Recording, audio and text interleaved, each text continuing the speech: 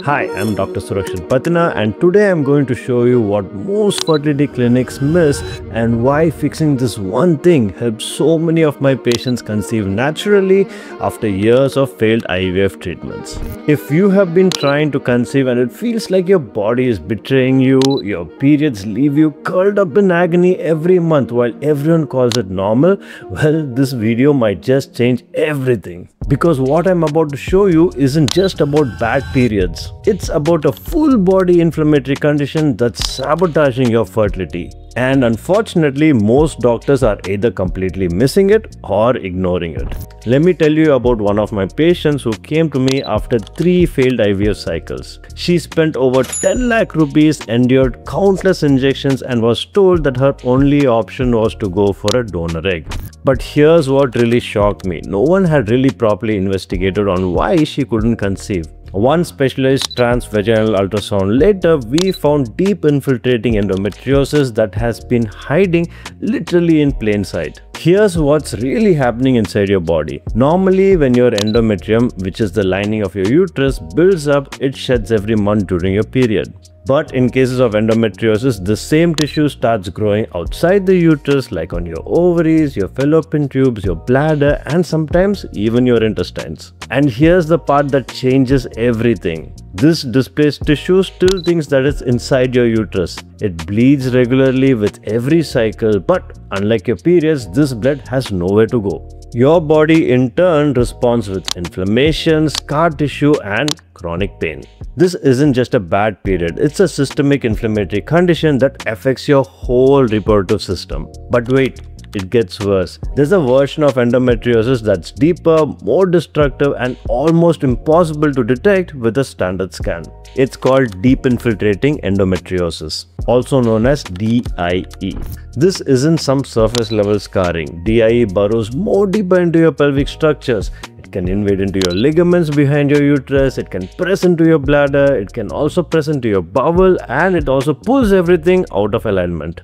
And here's why this matters for your fertility journey. Because DIE just doesn't cause pain, it actively sabotages your conception chances. It can block your fallopian tubes, it can form painful ovarian cysts called as endometriomas, and it also creates adhesions that prevents your organs from moving as they should. Remember that one patient I told you about? Her fallopian tubes were completely blocked by the scar tissue. Her ovaries were stuck to the bowel wall, and no amount of IVF was going to work until we fixed the underlying condition. So, you'll ask me, why isn't this being caught? Because most fertility clinics are using the wrong tools and also taking this so-called easy approach.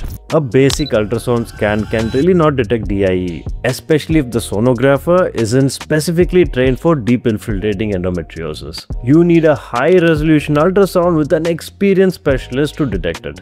But here's the good news. When DIE is properly diagnosed and treated, the results can be life-changing. Laparoscopic surgery can really clear out this disease, restore your normal anatomy, and give you back the real shot of conceiving naturally. And this patient, she conceived naturally within 4 months after her procedure. No IVF, no medications, just proper functioning reproductive system. This is why I never recommend IVF without complete fertility evaluation. We check your AMH levels, your antral follicle count, your partner's sperm health, because fertility isn't about your uterus alone, it's about the entire system working in harmony. The biggest mistake I see is that doctors are doing multiple IVF cycles even without investigating the root cause. DIE that's left untreated doesn't really stay quiet. It creates an environment that makes implantation harder, eggs less responsive, and outcomes unfortunately more disappointing. Trust me, you deserve better than throwing money at symptoms while ignoring the main disease. So, what should you do first if you suspect endometriosis? First of all,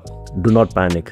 Get a comprehensive evaluation done with someone who understands this condition completely. Find a laparoscopic specialist who focuses mainly on endometriosis. And also, please don't ignore the non-period symptoms like bloating, painful sex, or bowel changes. They're all part of the same puzzle. While you're also seeking proper diagnosis, support your body with anti-inflammatory foods, gentle movements, and stress reduction.